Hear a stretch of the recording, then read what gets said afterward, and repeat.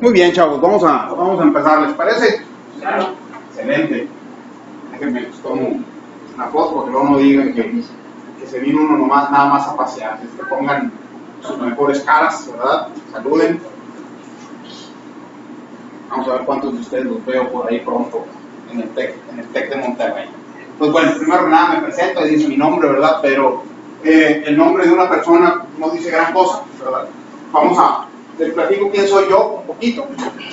Yo soy Jorge González, Jorge Roberto González Mendívil. Vengo del TEC de Monterrey. Yo estudié Ingeniería Industrial y de Sistemas, soy ingeniero evidentemente, y mi maestría es en Sistemas de Calidad. Ahora, díganme, ¿qué edad tienen ustedes? 17, ¿quién tiene 18? Caray, eso quiere decir que yo ya estoy bien, definitivamente. ¿Sí? Los veo y me trato de acordar de mí cuando tenía esa edad y ya no me acuerdo. Y ya no llega a mi mente tan atrás. Iba a decir, oye, qué buen ingeniero, no le dieron buen cerebro para echar el cassette para atrás, ¿no? Pero la idea de la charla del día de hoy es platicarles por qué somos necesarios los ingenieros en el mundo actual. Pero antes de yo platicarles eso, me gustaría que ustedes me digan qué les interesa en ingeniería, qué les llama la atención. ¿Tu nombre? Arturo, ¿qué te gusta de la ingeniería o qué te llama la atención de la ingeniería? Principalmente respecto a la parte de la tecnología. Ok. Me interesa mucho. Al menos yo aquí quiero ir o a biomédicas o dedicarme a lo que es el diseño de videojuegos. Perfecto. Me interesa mucho cómo puedes ir diseñando distintas cosas, al menos en la parte de biomédicas, que se acomodan, se vuelven anatómicamente perfectas para un cuerpo, y en el caso de los videojuegos, cómo puedes crear un mundo entero a partir de algo muy pequeño. Oye, ¿me dijiste tu nombre, por favor? Arturo. Oye, ¿te imaginas esas dos disciplinas que estás mencionando trabajando juntas o las ves como separadas? No, Claro, están trabajando juntas. ¿Alguno de ustedes ha escuchado hablar de la realidad aumentada? ¿Sí? ¿Les ha tocado ver los visores de realidad aumentada, los Google Glass y todo esto? Eso no es otra cosa más que agregarle a lo que tenemos aquí un poquito más de realidad. ¿Sí? Que yo, por ejemplo, traiga ese visor y en cuanto vea tu cara, me aparezca tu nombre, fecha de nacimiento, tus calificaciones, todo tu historial, ¿verdad? Diga yo, es un excelente alumno.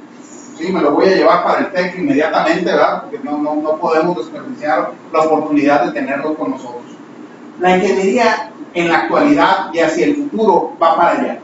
¿Sí? Desde luego hay muchas carreras de ingeniería. Yo les digo, yo soy ingeniero industrial, hay ingenieros mecánicos, hay ingenieros civiles, hay ingenieros biomédicos, biotecnólogos. Caray, los ingenieros, si me permiten la expresión, desde luego yo respeto a todas las disciplinas. Se me hace que todas las disciplinas son bien útiles en la actualidad. Todas tienen una función que cumplir, pero a mí me gusta vernos a los ingenieros como si fuéramos los superhéroes de las profesiones. ¿Sí? Los ingenieros somos profesionistas que nos gusta la innovación, nos gusta la creatividad, nos gusta observar al mundo, imaginarlo mejor y transformarlo. La idea de la ingeniería por ahí va. Y hace rato decíamos, la ingeniería es muy diversa. ¿Cuándo creen que empezó la ingeniería? Desde el Renacimiento con Leonardo da Vinci. Leonardo da Vinci te hace que pudiera ser el primer ingeniero. ¿Quién más? ¿Tu nombre, perdón? Daniel. Yo pienso que desde el principio de la humanidad, porque inclusive la persona que diseñó la rueda podría catalogarse como un ingeniero. Oigan, ¿y las pirámides? ¿Las han observado? ¿Creen ustedes que sean en cuestión de casualidad? ¿Creen ustedes que hayan podido edificarse tan perfectamente sin un diseño de por medio, sin una idea, sin querer conceptualizar? Oye, ahí yo quiero una construcción, ¿sí? Asumo que en aquel entonces no sabían que se iban a llamar pirámides, ¿verdad? Pero pensemos que sí, ¿verdad? Para no hacer esto más complicado. Entonces ahí quiero una construcción de tipo piramidal perfecta, donde esté cada una de las esquinas de esa pirámide coincidan con astros que nos permitan hacer ciertos cálculos. ¿De cuánto estamos hablando? La primera ingeniería que surge en el mundo es la ingeniería civil. Necesitamos nosotros algo, construir, necesitamos vivir. Dejamos las sociedades de ser nómadas, dejamos de andar caminando por el mundo vagando, pues, y donde nos hiciera la noche, ahí nos quedábamos y seguíamos transportándonos hasta que dijimos, bueno, dijeron los que vivían en aquel entonces, oye, como que aquí es un buen sitio para ya quedarnos a radicar, establecer nuestras casas. Y así la ingeniería pasa después a la ingeniería marina, por ahí en los 1500. ¿Qué pasaba en el mundo en eso? Con un poquito de historia. ¿Les gusta la historia? ¿Les gusta leer? No me digan que no.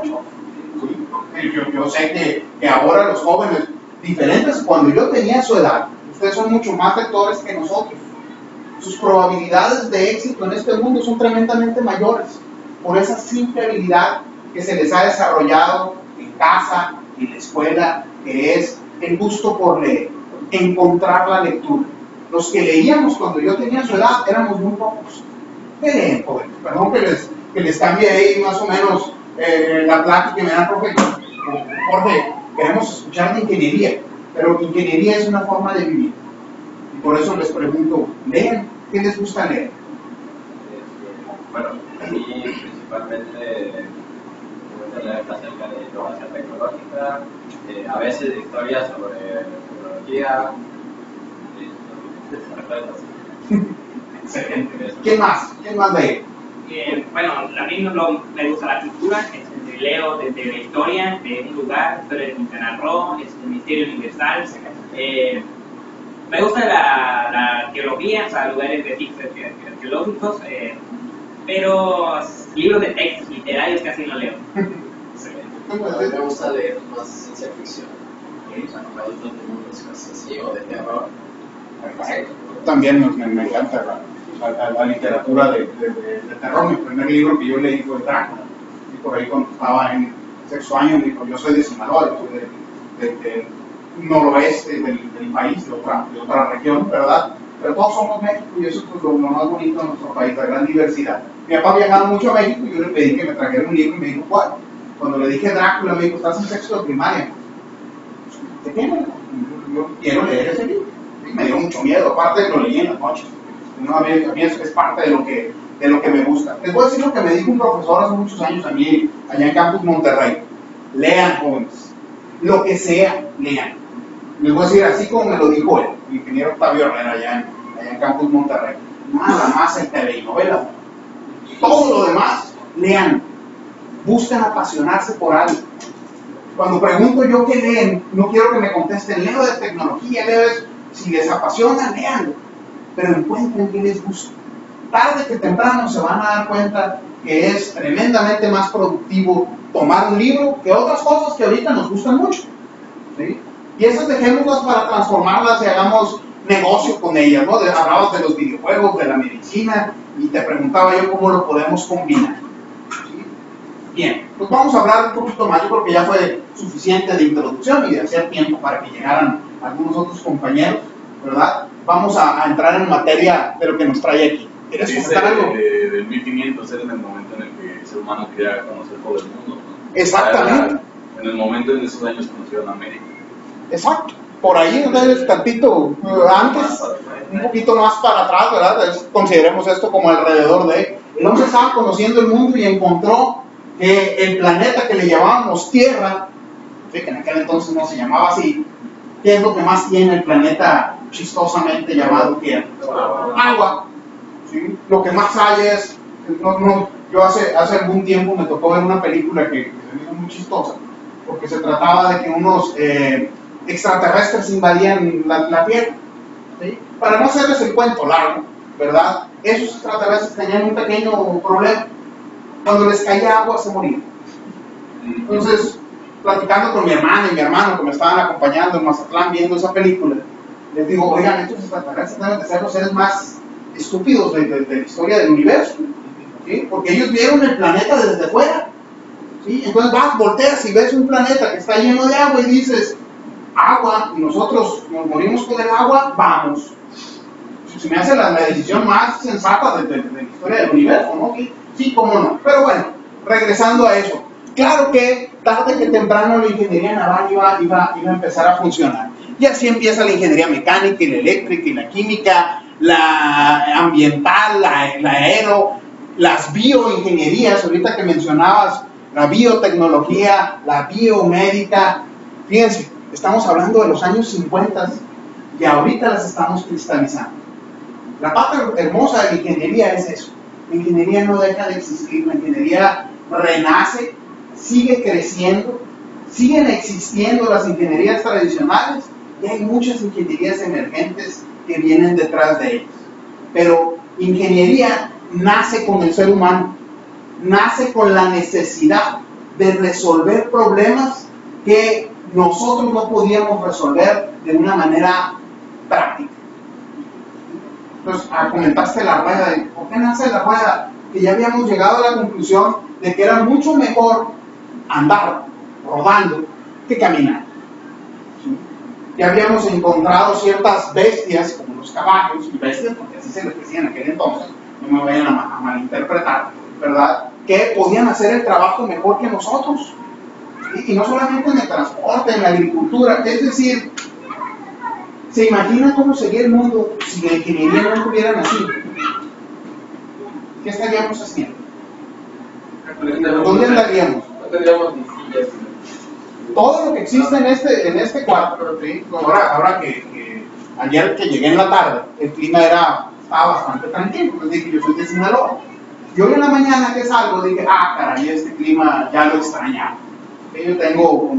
Yo salí de Sinaloa por ahí en 1989. Y sí, he regresado ocasionalmente, ¿verdad? Pero el clima es muy parecido, es un clima muy húmedo, ¿verdad? Donde dices, ay, qué pintura de clima, ¿no? Esto hace mucho que no lo viví. Pero ahorita estamos en un cuarto perfectamente ventilado, refrigerado, con iluminación, con una proyección, y aquí está lleno de ingeniería este cuarto. Ingeniería mecánica, ingeniería eléctrica, ingeniería computacional, ingeniería de comunicaciones, ingeniería electrónica, es decir, todo esto no existiría sin ingeniería. Y repito, todas las demás disciplinas son importantísimas. Yo no quiero, en ningún momento quiero que se entienda que, entonces los abogados, los licenciados, los médicos no son importantes. Claro que sí, claro que sí. Y el mundo también carecería de muchas cosas importantes sin ellos. Yo solamente estoy poniendo un ejemplo de lo que los ingenieros somos capaces de hacer por el mundo y cómo mejorar. ¿Sí? En cualquier momento, jóvenes, como lo han hecho, por favor, interrumpan.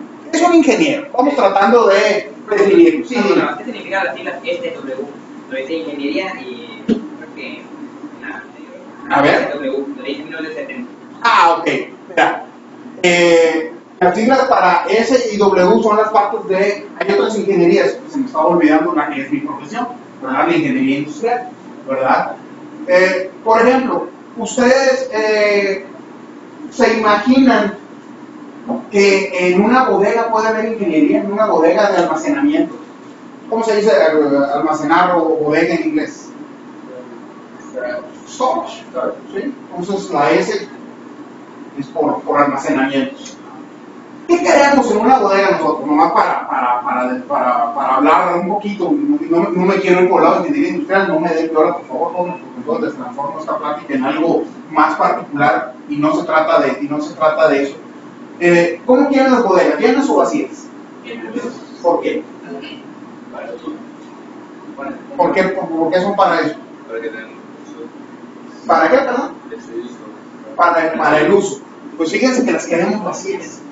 Porque si están vacías significa que se está vendiendo todo. Exactamente. Si están vacías quiere decir que el producto se mueve. Que el producto, las quisiéramos inexistentes. Sin embargo, no podemos deshacernos de ellas. ¿Sí? O sea, una bodega llena normalmente significa, qué padre, el negocio va muy bien, mucha economía. Yo como ingeniero industrial les diría, no, es al contrario, quiere decir que va todo mal, que el producto está parado, que no se está moviendo, que no lo estamos vendiendo. Y por eso lo tenemos almacenado. ¿Sí? Claro, si tú me dices, bueno, es que se vació y la volvimos a llenar hoy en la mañana, entonces te felicito, ¿no? Y si me dices, y se va a volver a vaciar, y se va a volver a llenar, entonces quiere decir que la velocidad de transformación de tu producto está siendo tremenda. ¿De acuerdo? Muy bien.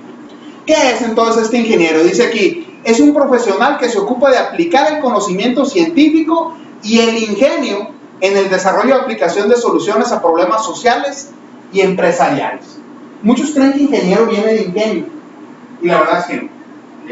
Suena bonito, ¿no? Pues decir, oye, es que tenemos un ingenio bien desarrollado, ¿no? Y luego la definición como que nos lo justifica. Pero ¿cómo se dice ingeniero en inglés? Engineer. Y la primera parte, engine, ¿qué quiere decir? Máquina o motor. ¿Sí? Entonces, quiere decir que esa persona la nombraron así porque trabajaba con las máquinas. Esas cosas raras que empezaban a existir siglos atrás, 2 siglos atrás, y que decían, oye, y perdón por usar esta expresión, ¿y quién le sabe a esas cosas? ¿Y quién sabe hacer algo de provecho? ¿Y quién la va a reparar? Ah, pues, el ingeniero. ¿Sí?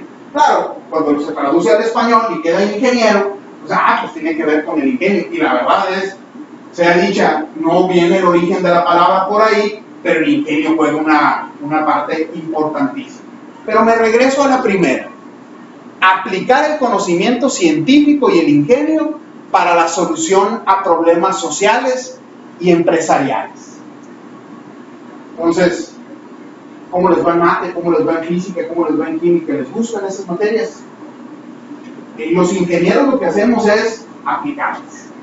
El ingeniero, a diferencia del científico, de nuevo, no es crítica para los científicos, nos pica el saber para qué sirven las cosas. Si me enseñaste química inorgánica, si me enseñaste química orgánica, ¿y qué puedo hacer con eso? Yo les diría medicinas, alimentos. Ok, y eso, pues un poquito de ingeniería química y otro poquito de ingeniería industrial. Estudias una carrera que se llama químico administrador y estás trabajando en la industria de los alimentos, en la industria de las medicinas. Oye, pues qué padre, por ahí puede ser un camino bien padre, bien interesante. Oye, un poquito de mecánica y un poquito de ingeniería industrial y estás hablando de un ingeniero mecánico administrador. Un poquito de querer administrar, pero también trabajar en ingeniería, tú estás en ingeniería industrial. ¿Quieres trabajar con computación, con medicina? Pues a lo mejor está el ingeniero biomédico, o a lo mejor eres simplemente un ingeniero en tecnologías computacionales. La parte más hermosa de la ingeniería es la diversidad de profesiones que hay dentro y que todas se interrelacionan para buscar esto, solucionar problemas que tiene nuestra sociedad. ¿Qué problema tienen ustedes ahorita que quisieran que se les solucionara? Todos los problemas de la escuela. Ok, por ejemplo. Estás muy encargado de proyectos o organización. ¿Sí? O sea, ahí tenemos un problema. ¿Qué solución le pudiéramos dar a eso? Y es, no crean que lo puedo poner a solucionarlo. No lo vamos a hacer, es un taller de que a fuercitas tienen que entregarme una tarea al final. A lo que voy es, oigan, una cosa como esta nos ayuda a organizarnos. Sí. Pudiera ser parte de la solución. Exactamente. Entonces, es cómo lo usamos, ¿no? ¿Sí? Si me acompañan en la noche, en otra plática que voy a dar allá en Cancún, platicaríamos un poquito más de eso, ¿no? Un poquito más de cómo la tecnología juega a favor y en contra de nosotros. Pero a lo que voy es, ahí tenemos una problemática. Si todos somos ingenieros y distintas disciplinas, ¿cómo solucionamos ese problema de organización? En la noche les voy a platicar un poquito a la gente que me vaya a ver por allá. Les voy a decir, mira, Facebook, Twitter, ayúdenme, Instagram, YouTube, todas son herramientas en las que podemos perder el tiempo, ¿sí? O lo podemos ganar enormemente. Les voy a decir cómo ganamos el tiempo. Esta plática, no sé si se dieron cuenta, ahorita había ahí un software, ¿verdad? Y le estoy grabando. Estoy grabando lo que está en la pantalla y se está grabando lo que yo estoy diciendo y lo que ustedes están diciendo. ¿Cuál es la finalidad? Mañana o el lunes, que ya esté en mi oficina, allá en Puebla, lo que voy a hacer es subirlo a mi canal de YouTube para que si ustedes la quieren volver a escuchar o le quieren decir a un compañero de ustedes, oye, esto fue lo que fui a ver, profesor, fíjese que sí fui, aunque sea para decirle, mire, esa voz que está ahí en el fondo, que no me callo, ese soy yo. ¿Sí? Y ahí estoy. ¿Sí? ¿Yo para qué lo hago? Para compartir. Por ejemplo, yo soy profesor dentro del Tecnológico de Monterrey y todos los días yo doy clases en día de hoy doy 2. Y dirán ustedes, ¿usted qué caramba está haciendo aquí si tiene alumnos que atender allá? Yo doy 2 clases. El jueves, ayer, ¿sí? Pero el día de hoy, mis alumnos de control estadístico de calidad y mis alumnos, que serían a los que estaría atendiendo ahorita, y mis alumnos de diseño, instalaciones y manejo de materiales, ambos tienen actividades que hacer. Y vía tecnológica yo los estoy coordinando y su clase también parte de la clase, por ejemplo, los inventarios, tienen un video que tenían que ver, que yo grabé ya algunas semanas atrás, que lo tienen en ese canal de YouTube, que revisan la información, es como si les hubiera dado la clase, ¿sí? Y luego les pongo una actividad de aplicación. El ingeniero primordialmente tiene que aprender a aplicar lo que conoce. A diferencia de un físico, a diferencia de un matemático, que su experimentación y su realidad la acota a ciertos fenómenos que a él interesa conocer a más detalle, el ingeniero se brinca a veces muchas cosas para llevarlo a una situación muy práctica. El ingeniero no se puede esperar 1000 pruebas para que eso ya venga y nos solucione un problema. Y también hemos ocasionado algunos grandes pecados, hemos cometido algunos grandes pecados en la historia de la humanidad. Todos ya vieron la historia mundial, ya vieron la Segunda Guerra Mundial, las hubo, ¿verdad? Y conocen las bombas atómicas de Hiroshima y Nagasaki. Bueno, pues esa es una aplicación de un conocimiento científico. Todos conocen a Einstein, ¿verdad? Sí, yo por ejemplo tengo un bobblehead de Einstein ahí en mi oficina, ¿verdad? Cuando yo en algún momento estuve dirigiendo la escuela de negocios y les decía a manera de broma, es para que me acompañe otro ingeniero aquí conmigo. Pero en realidad Einstein no era ingeniero, ¿sí? Einstein era un científico, ¿sí? Y la aplicación de sus conocimientos a nivel ingenieril, pues una de las soluciones malas fue la bomba atómica, pero tiene cientos y miles de aplicaciones positivas. Yo lo que les invito es, siempre veamos el lado positivo, que es mucho mayor, y claro, siempre habrá algunas consecuencias negativas a veces de la aplicación del conocimiento, ¿sí? Preguntas, jóvenes. Vamos bien, ya los cansé, ya se me aburrieron, ¿sí? Pregúntenme. ¿Qué más dice? El trabajo de los ingenieros establece un lazo entre la ciencia y cómo ésta se aplica para satisfacer necesidades que mejoran la calidad de vida del ser humano. No es que quiera decir yo, híjole, los ingenieros somos maravillosos, ¿no? Caray, nadie tan bueno como nosotros. Y tomamos la ciencia, vemos problemas, los solucionamos y aumentamos la calidad de vida. Y a lo mejor un abogado no va a decir, oye, yo también aumento la calidad de vida de una persona. Imagínate, si alguien que viera a la cárcel ya no va, dime si no le aumenté su calidad de vida, ¿no? ¿Mande? Exactamente, ¿sí? No es que seamos los únicos en hacer esto, pero sí somos los únicos en tomar la ciencia, transformarla en una solución y mejorar la calidad de vida. Pero todo siempre tiene consecuencias. Estamos a gusto climáticamente hablando, o sea, está fresco el cuarto. ¿Cómo estaría si estuviera eso apagado? Muy caliente. ¿Y qué hace ese aparato? ¿Alguien me quiere explicar así rápidamente si sabe cómo funciona un aire acondicionado? ¿Tu nombre, perdón? Nelly. Nelly. Entre el aire caliente y el frío. Ok. ¿Y qué le pasa al aire caliente? Se transforma. Acuérdense que la energía no se crea ni se destruye, nada más la transformamos. Entonces, lo caliente ya no está aquí, pero está allá afuera. ¿Y a dónde se va? A la atmósfera. Y todo ese fenómeno termina por hacer todas esas variaciones en nuestros climas que los vuelven tan extremos. No estoy diciendo que este aparato acondicionado es el que hay que quemarlo, ¿sí? No estamos en la época del oscurantismo, no estamos en la época de la Inquisición. Usted dijo eso, ahorita lo agarramos, lo quemamos, lo enterramos y ya.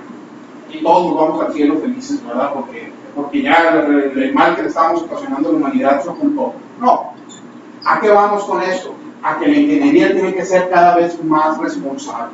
Tiene que buscar soluciones mejores y soluciones que sean sustentables. Dime tu nombre primero, por favor. Jesús Alfredo. Jesús. Por ejemplo, hablando un poco de eso de que pues, va mejorando, pues sí, o sea, haces algo, puedes tener algún detalle y lo vas mejorando. Por ejemplo, ahora ya sale una nueva generación de aires acondicionados que son inverter y ahora el 50% son más ecológicos. Entonces, vas mejorando el avance, dependiendo de los. Así como lo estás diciendo, es como debe de ser. queremos ya que sea 100% sin riesgo ambiental. Híjole, vamos hacia allá, pero no nos hemos dejado de mover. No nos cruzamos de brazos y decimos, no, pues ya no se puede hacer mejor. Eso es una de las tantas cosas padres de la ingeniería. Siempre estamos viendo cómo hacerlo mejor. Cómo hago un mejor producto a un mejor costo. Y voy a volver a sacar este aparatito que aparte que es una lana, por eso lo saco a cada rato. Que es, estos aparatejos, ¿sí?, tienden a ser más económicos cada vez que salen. ¿Sí o no? ¿Sí? Pero yo el primero que me compré, ¿sí?, yo creo que ustedes ni nacían cuando yo me compré el primero, o estaban muy chiquitos, ¿verdad? Pero se llamaban Show. Sí, a lo mejor ustedes conocieron ya los que eran unas cajitas así, unos cuadritos así. Bueno, los primeros eran una barrita, más grandecito.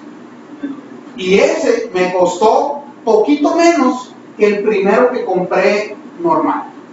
¿Sí? El iPod Classic, creo que ahora le llaman. ¿Sí? Y toda mi vida cuando me dijeron, oye, y este ya es teléfono, dije, no, pues ese sí necesito. ¿Sí? Este es el cuarto, ¿no? Ya mi señora me va a poner las cruces, ¿verdad? Una vez que llegue yo a la casa y le diga, mira, compré otra. Bueno, qué bien, ingeniero, a ver cuándo apoquinas más para la casa y menos para tus gadgets, ¿no? Pero bueno, ese es un defecto que tenemos los ingenieros varones, ¿sí?, que tendemos a gastar bastante. Qué bueno que hay ingenieras mujeres, ¿verdad?, para economizar.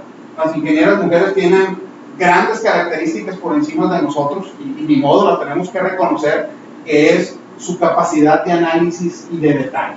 Nadie como las ingenieras para trabajar en la calidad en cualquier sentido, en la ingeniería mecánica, en la industrial, en la de diseño automotriz, en la de biotecnología, en la ingeniería civil, etcétera, etcétera, etcétera. ¿Sí?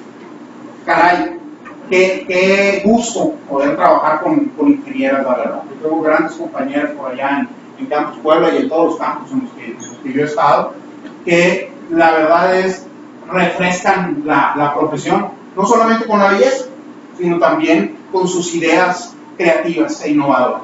Y nos enseñan a trabajar de manera diferente. Muy bien. Ahora sí, ¿qué retos tiene la ingeniería? La práctica es hablar de la ingeniería de la actualidad y me la pasé hablando del pasado. Vamos entrando hacia el presente y hacia el futuro para que vean qué ingenieros deben de ser ustedes, qué tipo de ingeniería deben de proponer. Primero, trabajar con equipos multidisciplinarios. El ingeniero tiene que dejar de ser un ser solitario para trabajar en equipos multidisciplinarios. Es decir, con el mercadólogo, con el contador, con el ingeniero industrial, con el ingeniero civil, con el ingeniero eléctrico, el electrónico, el mecánico, todos en conjunto. Porque solamente así brindamos una solución efectiva. Dejar de pensar que somos todólogos, que lo podemos saber todo. La verdad es que el tiempo es finito y es mucho mejor aprovechar la multidisciplinariedad, encontrar cómo nos complementamos, ¿sí?, entre disciplinas y buscar esa solución a los problemas de las organizaciones y a los problemas de la sociedad en conjunto. ¿Sí? Entonces, no me descuiden esa parte. ¿Sí? El ingeniero del futuro tiene que saber trabajar en equipo con todas las disciplinas. ¿Por qué trabajar, por ejemplo, con la gente de mercado, con la gente de mercadotecnia? ¿Qué nos dan ellos? Y nos dan cosas importantísimas. ¿Qué nos da esa gente? Crear un producto Te ayuda a venderlo. El mercado también tiene un estudio quiénes consumen, qué consumen, por qué lo consumen, cuándo lo consumen. ¿Se acuerdan que ahorita hablamos de la satisfacción de necesidades? ¿Y quiénes estudian esas necesidades? ¿Quiénes están volteando a ver qué necesitamos? ¿Sí? ¿Qué queremos? ¿Qué no se nos está satisfaciendo? La población lo piensa. ¿Mande? La población. Exactamente. ¿Sí? Entonces, ahí encontramos una. Oigan, ya los contadores, ¿por qué los necesitamos los ingenieros? ¿Qué hacen en la empresa los contadores? Bueno, más que nada administran todo el dinero, o sea, controlan los ingresos y los egresos. Porque si no tenemos ese control, pues nos vamos a la quiebra. Los ingenieros somos soñadores, ¿sí? Y dependiendo de la disciplina que nosotros vayamos a estudiar, algunos, por ejemplo yo que estudio ingeniería industrial, sí nos dan clases de contabilidad administrativa, de costos, contabilidad financiera, pero no todas las disciplinas ingenieriles tienen que ver con eso. Entonces, siempre es bien importante que si voy a desarrollar una solución, la pueda desarrollar a un costo accesible para que el mercado responda y compre mi producto. ¿Conocen el automóvil que se llama Bugatti? ¿Sí? ¿Lo han visto? ¿Sí? Entonces, hace años que salió, joya de la ingeniería. ¿Sí? De 0 a 100 en lo que parpadeas. Es un automóvil con una capacidad de caballos de fuerza enorme, pero ¿qué le pasaba del consumo de combustible? Era altísimo. ¿En qué están trabajando en esa tecnología? En bajar ese consumo. ¿Para qué? Para que no sea exclusivo de la gente súper recontra archimillonaria, ¿sí? Que no le interese pues, el consumo de combustible. Y fíjense lo que acabo de decir, que es una barbaridad. Que no nos interesa el consumo de combustible, ¿qué quiere decir? Como tengo dinero, pues lo puedo comprar. Pero debo tener conciencia social, ¿sí o no? Aunque tenga el dinero y pueda consumir excesivamente combustible, no lo debo de hacer. Y gran parte de las tareas que tenemos por delante los ingenieros está en ese sentido, en el deber ser. Tú puedes hacer el producto maravilloso, pero ¿cómo debe de ser? ¿Sí? Toda la gente que trabaja, por ejemplo, en computadoras, escucharon hablar de un proyecto que traía el Ministerio de Economía de Estados Unidos para hacer laptops baratas, para hacer laptops de $100 o menos. ¿Sí? ¿Para qué? Para que la tecnología llegue a todo el mundo. Tú quieres una mejor y puedes gastar $1,000 o $20,000 en una, pues adelante, pero no debería costar más de $100. Esas declaraciones son, caray, importantísimas. ¿Conocen los automóviles Tesla? Automóviles eléctricos, ¿sí o no? ¿Sí? La tecnología de automóvil eléctrico. Dejemos de pensar en combustibles fósiles. Pensemos en energía más limpia como la electricidad. ¿Qué hizo Tesla? Abrió toda su investigación y dijo, esto es lo que yo sé de lo que estoy haciendo. ¿Sí? Ya no lo voy a ocultar, ya no voy a decir, no, esto es mi know-how, esto no lo debe saber nadie y por eso vale mi empresa, ¿no? Vamos a hacer que esto crezca rapidísimo, conoce lo que he hecho. Dar esos pasos es bien importante. Perdón, había por aquí una mano levantada. De hecho, de eso de Tesla ahorita ya hay uno mucho mejor que utiliza hidrógeno y en lugar de hacer humo hace agua consumible. Entonces, de los autos eléctricos pasaron ya a consumo de hidrógeno que crea agua. Eso ya hace muchos años. Exactamente. Ustedes a lo mejor son tremendamente jóvenes, para mí ya era algo raro, pero había una serie, cuando yo era muy niño, que se llamaba La Dimensión Desconocida. ¿Sí? Ahí la verán, yo la recomiendo netamente, la que es en blanco y negro, la que es muy viejita, porque era la que lo hacía pensar realmente a uno. Y había un capítulo donde todo el capítulo se trataba de que llegaba un señor y había inventado un motor que funcionaba en base a agua. Eran capítulos chiquitos de media hora, con anuncios, quiere decir que sin anuncios, con unos 20-22 minutos, y la historia que nos contaban era esa, el motor en base a agua, y cómo en la trama se terminaban perdiendo toda la información que se tenía de esa tecnología. Y por eso era La Dimensión Desconocida y era como que, wow, medio de terror, ¿no? Decir, híjole, tuviste el conocimiento y ya no lo tienes. Sabías cómo hacerlo y ya no lo haces.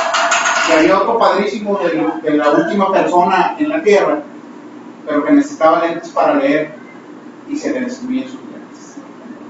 Entonces, todos los que usan lentes saben perfectamente que se imaginan esa situación. Eres la última persona, te encanta leer, te encuentras la biblioteca, voy a decir una barbaridad, la biblioteca de Alejandría, que ya no existe, evidentemente, y se te quebran los lentes. Ahí hay un detalle bien importante, ingenieros. ¿Qué más podemos hacer? ¿Cómo podemos solucionar? Bueno, todo eso hablando de equipos multidisciplinarios. Iterar diseños con facilidad. ¿Qué es iterar? ¿Quién me quiere decir? ¿Qué entiende por iterar? Ajá, ¿qué más? Relacionarlo. Iterar, jóvenes, es volver a hacer las cosas. No salió, vuélvelo a hacer. Mejóralo, encuéntrale qué falló, vuelve a correr el proceso, hazlo mejor y sigue iterando, sigue dando vueltas hasta que llegues a la solución óptima. Pero esta es con facilidad. ¿Sí? Que no nos tardemos años en corregir los problemas de una tecnología para solucionar un problema de la sociedad. Algo fácilmente, algo rápido. ¿Sí? Que realmente podamos llegar a tener mejores productos lo más rápido posible. Manufacturar de manera sustentable, ya lo comentamos de alguna u otra forma, que es, busca tecnologías limpias, busca no solamente el no riesgo ambiental, que es importantísimo, busca también cómo hacer que tu empresa perdure a lo largo del tiempo. Ayer hablaba con algunos, bueno, no es cierto, ayer no, porque ayer venía de viaje. El martes pasado hablaba con unos de mis alumnos acerca del concepto de la viabilidad. Y la viabilidad no es otra cosa que las empresas perduren por mucho tiempo. ¿Cuántos de ustedes sueñan con ser empresarios? Quieren tener su empresa, ¿sí? Quieren no ser empleados de alguien más, ¿sí? Oigan, me da mucho gusto ver todas esas manos levantadas. Espero que sean realmente porque quieren y no que dijeron hijos de todo, pero las manos la levantaron y no que yo no la levante, ¿no? ¿Sí? Me falté, yo también, ¿sí? Y ya he sido, ¿sí? Y como les digo a mis alumnos allá en el TEC, pues llevo el marcador empatado. Una empresa me fue bien, la otra no me fue tan bien, entonces voy 1-1, pero estoy luchando por meter el siguiente gol e ir ganando. ¿Cómo puede ser profesor y también emprender? Yo creo que no son cosas que están peleadas. Para mí esta vocación que yo tengo de facilitar el aprendizaje no está peleado con el ser empresario. Pero no vengo a hablar de eso, venimos a hablar de ingeniería. Pero ¿por qué la pregunta del emprendimiento? ¿Por qué ser empresario? ¿Por qué es bueno? Porque normalmente los empresarios se dedican a innovar cosas, o sea, a crear algo diferente, inclusive puedes cubrir una necesidad y ya con esa necesidad, o sea, ya que con esa necesidad, no sé, con un artículo o lo que sea, lo comercializas ya creas tu propia empresa. Exactamente. A lo que vamos es, si vamos a tener buenas ideas innovadoras, ¿por qué no atrevernos a pensar que esas ideas nos van a dar de comer a nosotros y a muchas personas más? ¿Por qué no pensar que esas empresas van a cambiar? Voy a hablar un poquito románticamente. Van a cambiar el mundo, pero lo van a cambiar un poquito a la vez. No crean que lo vamos a cambiar así radicalmente. No es esto un romanticismo absoluto, sino es, claro que un empresario quiere ganar dinero a través de su empresa. Pero yo creo, ustedes corríjanme si no creen que esto que yo les voy a decir, que yo hago dinero si satisfago una necesidad de manera correcta. Es decir, tú me vas a pagar por el producto que yo te venda si el producto realmente es bueno y satisface una necesidad, ¿sí o no? ¿Sí? Entonces, ese es como que un contrato no establecido. Si yo hago las cosas bien para ti como mi cliente, tú vas a hacer las cosas bien para mí como empresario, es decir, ahí te va. ¿Sí? ¿Cuánto me estás cobrando? 10 pesos, ahí están los 10 pesos. ¿Sí? ¿Dónde está la responsabilidad de los empresarios? En no quererme volver millonario de la noche a la mañana si la idea no da para eso. ¿Sí? Ustedes a lo mejor no vivieron este mundo, pero yo sí, que es el mundo donde no pagabas por los estacionamientos.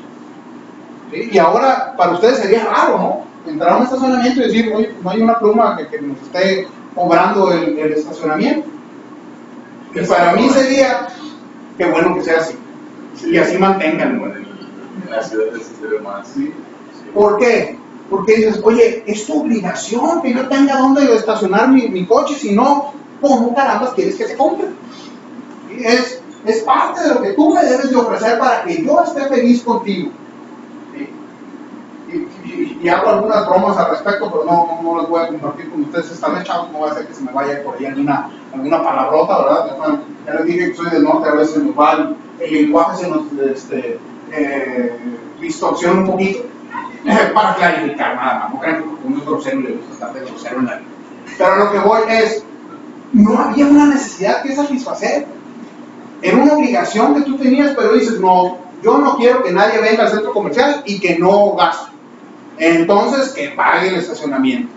Y a lo mejor vendrán gente de centros comerciales y me dirán, no es cierto, no es por eso. Pues entonces que me digan por qué. ¿Sí? Porque yo esa es la excusa que le encuentro. ¿Sí? ¿Cuánta gente no deambula por los centros comerciales? Que dice, oye, yo no vengo a comprar. Vengo a, como me pasaba a mí cuando vivía en Monterrey, con un calorón también viene a todo dar. Sí, que eso esa era la barbaridad que iba a decir. Y dice, híjole, pues me voy a meter porque hay aire acondicionado, para que se me quite tantito el calor. Entonces dice, no, aquí nadie anda de a gratis, pagan, pero no por el aire acondicionado, por el estacionamiento. Híjole, yo no sé si ese es a lo que debamos de ir en el mundo. Yo creo que tenemos que ser mucho más eficientes para que vayas y realmente haya algo que debas de comprar o que quieras comprar o que te nazca la satisfacción de una necesidad. ¿Ok? ¿Qué más? Combinar el arte y la ingeniería. ¿Qué se les ocurre? ¿Alguna disciplina que conozcan que combina el arte y la ingeniería? Pues el ingeniero automotriz. Por ejemplo. Tengo una prima que ahorita la mandaron a Alemania, Ajá. a Audi, Sí. y ella diseña tanto, o sea, me dijo que los ingenieros automotrices diseñan el auto completito, desde las llantas hasta el motor y cómo tiene que ser, y aparte de que tiene que ser aerodinámico, se tiene que ver bien, tiene que quedar de una manera estética y que aparte sea funcional. Así dice. Claro. ¿La arquitectura no creen que sea una disciplina que combine el arte y la ingeniería? Básicamente, pues es el arte del diseño y pues, aunque no lo crean, se lleva un poco de conocimientos de matemáticas, de cálculo diferencial y pues, pero más que nada, cómo va a diseñar un edificio que sea sustentable, que no afecte la naturaleza y que pues sea funcional. Les invito a ver fotos de la ciudad de Valencia en España, si es que no las han visto. Hay un arquitecto fabuloso, ¿verdad? Con unos diseños extraordinarios, donde la inmensidad de la ciudad te la hace hermosa a través de las construcciones. O sea, a lo mejor cuando tú estás viendo el edificio de cerca no ves, pero cuando ves la foto aérea dices, caray, este amigo tenía un concepto más allá de eso. Tenía por acá. Sí, yo. La ingeniería de software maneja mucho, por ejemplo, ser estético en cuanto a la vista de un principiante. Por ejemplo, un software tiene que ser agradable cuando lo estás utilizando para que sea más fácil manejarlo, que no sea tan complejo. Y se dan cuenta cómo todo es satisfacción de una necesidad, pero ¿por qué no lo vamos a satisfacer de una manera bonita, agradable a tu vista? ¿Sí? A los que les gustan los videojuegos, ¿han visto los videojuegos que jugaba mi generación? ¿Qué tienen de bonito esto? Nada, pero era lo que había. Y en aquel entonces nosotros no pensábamos en hasta dónde podía llegar. Eso era lo padre. ¿Sí? A mí siempre me han gustado los de deporte. Yo llegué hasta el PlayStation 3 que compré, que ahora mi hijo pequeñito que está en el kinder está intentando saber qué hace esa cosa, ¿verdad? A él le interesa todo lo que es de Lego, todavía no le entiende una caramba, ¿verdad? Pero ahí él hace los intentos. Supongo que ahorita en mi ausencia a lo mejor puede estar ocurriendo un accidente ahorita, y en mi caso por ahí poder haber buscando conectar. Pero lo que voy es, a mí me decían que ese cuadrito con pies de dos colores era Pelé, y yo decía, bueno, pues Pelé.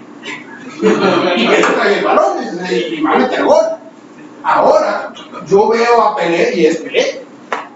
¿Sí? Bueno, no es Pelé porque se ve bien, ¿no? Y Pelé ahora pues ya está gordito, ya tiene su edad, ¿no? Pero me lo ponen como era él en su época, ¿no? Es decir, si ustedes son aficionados de Ronaldo, de Chicharito, del que sea, pues no es igualito, ¿verdad? Pero tiene ciertos rasgos característicos.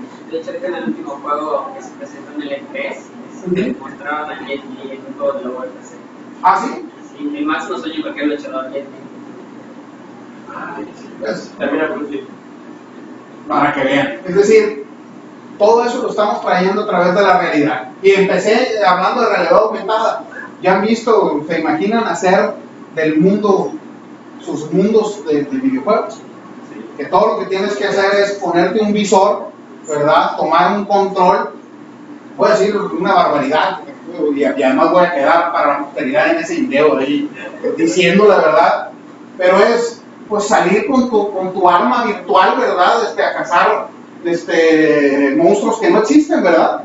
Y todos los demás, todo el mundo los va a ver con cara de estos locos que andan haciendo, pegando saltos por todos lados, rodando, ¿verdad? Pero lo mismo será practicar deporte y poder decir, oye, estoy jugando con Ronaldo, estoy jugando, pues mira, yo juego con el Real Madrid, traigo el 11, ¿sí? Mírame, ahí voy, y voy corriendo pues, desde dentro de un campo virtual de fútbol, ¿verdad?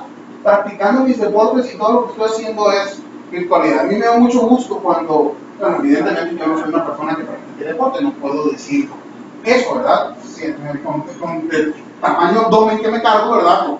A menos que sea luchador, ¿no? Y mexicano. Pero bueno, la verdad es que sí, mañana lucho, ¿verdad?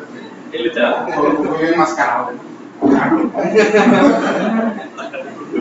Dije que soy emprendedor, pero no tanto por ahí, ¿no? No se engañen diciéndonos la verdad. ¿Mande? No se engañen. A lo mejor sí, pero ahí está mi verdadera vocación.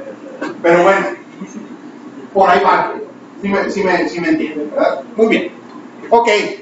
Y finalmente, algo que afortunadamente cada vez más los ingenieros tenemos en cuenta. Llegar a los mercados globales. Tus ideas que no se queden en tu garage. Tus ideas que no se queden en tu computadora, que no se queden en tu libreta. Llévalas al mercado, hazlas realidad. Hay tantas cosas, conocen el crowdfunding, que pones tu idea en internet y dices, ocupo $100,000 y la gente la ve prototipos de desarrollo e invierte. ¿Han visto el anuncio del robotito este que se va a llamar Jibo? ¿No lo han visto? Que es un robotito pequeñito que toma fotos, convive contigo y andas como compañero. De estos chavos que digan $1 millón, ya tienen 2,5 millones. ¿Sí? Y están prometiendo que el costo, ¿sí?, del producto va a ser inferior a $500. Un cuate que es tu despertador, que platica, que te toma fotos, ¿verdad? Que puede ser tu cámara de vigilancia, que puede ser muchas cosas. ¿Sí? Te avisa que nomás no va a hacer la tarea por ustedes, eso sí, todavía no, ¿verdad? Pero síganme, ¿no? Entonces, ahora sí, si quieren ser ingenieros, chavos, hagan sus propias tareas. Ese es otro consejo. Es decir, la ingeniería es bien padre, pero también implica trabajo duro. Y yo creo que no hay mayor satisfacción que la del logro cuando trabajamos con mucho esfuerzo. Y muy bien, ya para cerrar, jóvenes. ¿Cómo se ve entonces la ingeniería hacia el futuro? ¿Qué necesitamos los ingenieros del futuro? Innovación, fortalecimiento y difusión. Todo eso ya lo platicamos a lo largo de esta breve charla. Innovar, ver el mundo con otros ojos, ver el futuro y traerlo ahorita. Eso es innovar. Imaginarnos eso que ahorita no existe. Claro, muchas veces innovamos sobre lo que ya está, pero también nos podemos poner en un ámbito de innovación donde ni siquiera aquello que nosotros estamos soñando lo hemos visto en ningún lado. Fortalecimiento. ¿A qué me referiré por fortalecer? ¿Qué tenemos que fortalecer? Un ingeniero, ¿de qué debe de saber? De todo, pero primordialmente, ¿cuáles son las dos? Exactamente. Es decir, claro, los ingenieros tenemos que ser buenos en nuestras disciplinas. Tenemos que saber de todo. Ya no nada más es ser bueno en física, en matemáticas, en química, en biología, ¿sí?, en computación. También tenemos que saber de arte. ¿Vieron la película de Steve Jobs?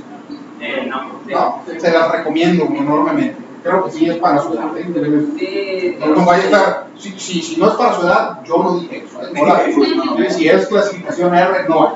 Pero hay una parte muy padre, donde él lo que les dice a su gente es: tenemos que hacer arte con lo que hacemos.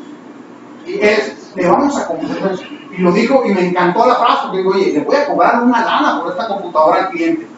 Quiero que la lana que le va a costar sea poco comparado con lo que se lleve. Eso realmente es parte de lo que tenemos que pensar. Igual en una parte donde están diseñando las fuentes, Max se caracteriza por tener muchas fuentes, y uno de sus ingenieros le dice que no era necesario, no era primordial el diseño de las fuentes, y Jobs se enojó y lo corrió porque dijo que todo es esencial, todo es primordial. Exactamente. Un ingeniero, y yo sé que va a llegar el momento donde eso que voy a decir les va a hacer mucho más sentido. Un ingeniero se tiene que atrever a que cuesten las cosas un poco más, es decir, que el costo de manufactura sea más elevado, pero para mantenernos con la lealtad del cliente. El cliente leal vale mucho más que los pesos que le vas a invertir a tu diseño. Entonces, ingenieros del futuro, lo que les pido es, sigan bien en su escuela, conozcan muy bien de sus materias, elijan muy bien su disciplina, elíjanla por pasión, chavos. Elíjanlo por lo que les gusta. Ustedes pueden ser lo que gusten. Si al final terminan por decidir, no quiero ser ingeniero, qué padre. Pero lo que elijan, elíjanlo porque los apasiona, porque les guste hacerlo. Sean una generación, chavos, de gente que trabaje por gusto. Es más, que no trabajen, porque se divierten en su trabajo. ¿Sí? Sean como cuando ve uno a los deportistas y los ve uno extasiados, felices, que dicen, oye, a mí me pagan por hacer lo que más me gusta. De eso se trata. De eso se trata la vida, chavos. ¿Sí? Se trata, yo creo que el fin último de la vida, sí, es ser feliz. Y ayer que venía en el viaje dije, sí, les voy a decir esto a los chavos. Pero la felicidad no es la felicidad de estar tirado en una hamaca rascándome la barriga, ¿verdad? O estar haciendo nada. No, yo creo que eso no hace feliz a nadie. Yo creo que la felicidad viene de la satisfacción, y la satisfacción puede venir del trabajo bien hecho, de una vida personal plena. Combinen todos esos factores dentro de sus vidas, chavos. Y bueno, ya nada más antes de que se me vayan, aquí están los datos de la gente que tenemos por acá cerca en el TEC, ¿verdad? La maestra Claudia Borbón, la licenciada Mayra, que está por acá arriba en el stand, ¿verdad? Conózcanos en el TEC. Si el TEC es la opción para ustedes, bienvenidos, y si no, también bienvenidos, chavos. Se trata, honestamente, de que encuentren ustedes su profesión y la institución donde ustedes quieran desarrollar. El TEC es una opción, yo considero que es una excelente opción, pero no puedo cerrar los ojos y decir es la única. Jóvenes, analicen bien su decisión, ¿sí? Y si deciden por el TEC, bienvenidos, búsquenme donde sea, yo ahí estoy, me llamo Jorge Alberto González Mendívil, teclean mi nombre en Google y les van a aparecer todos mis datos de Facebook, de Twitter, del canal que les platico de YouTube. Si se quieren suscribir, por favor, están invitados. Yo ahí pongo cápsulas que le ayudan a mis alumnos a entender mejor los conceptos. Si ustedes quieren conocer más de ingeniería industrial, ahí está, ahí tengo varios videos de esto. Este video ahí va a estar para que lo puedan ver si a ustedes les interesó recordar la charla, o si lo quieren compartir con sus profesores, con sus papás, para que vean que vinieron a aprovechar el tiempo productivamente. Jóvenes, les agradezco su presencia, les agradezco sobre todo su participación y su interés, y estoy para servirles lo que se les ofrezca, chavos, y que tengan una muy bonita tarde y un buen fin de semana. Que les vaya muy bien.